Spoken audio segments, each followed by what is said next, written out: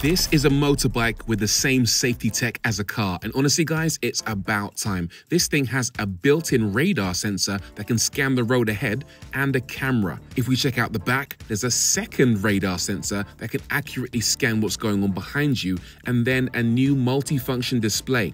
But how does it work? Okay, let me show you on this skeleton unit. This should make it a bit clearer. Again, radar. This can scan the road ahead and allows for adaptive cruise control. The bike can lock onto the vehicle in front and keep its distance at a set speed.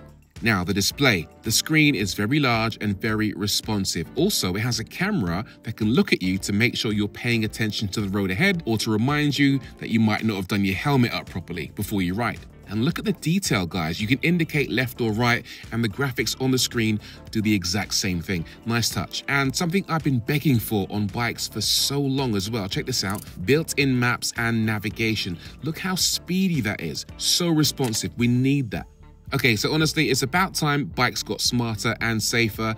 Adding more technology gives bikes so much more potential. Even the radar at the back, which could warn you through a sound in your helmet that something's approaching rapidly from behind. This kind of stuff won't make a bike less fun, just more convenient and safer. Will we see it on a road bike anytime soon? Well, if the company behind it, Valeo, get their way, then bike makers all over the world will soon start thinking about delivering this technology. And not a minute too soon. Feeling it? Let me know in the comments.